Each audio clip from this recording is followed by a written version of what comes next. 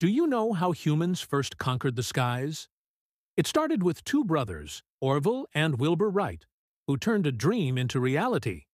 In 1903, after years of trial, error, and relentless determination, they made history with the first powered flight. The Wright brothers didn't just build a plane, they studied birds, designed a lightweight engine, and created the Wright Flyer from scratch. On December 17, 1903, in Kitty Hawk, North Carolina, their plane soared for 12 seconds and traveled 120 feet. It may not sound like much, but it was the flight that revolutionized transportation forever. It shrank the world, connected people, and paved the way for modern aviation as we know it. Inspired?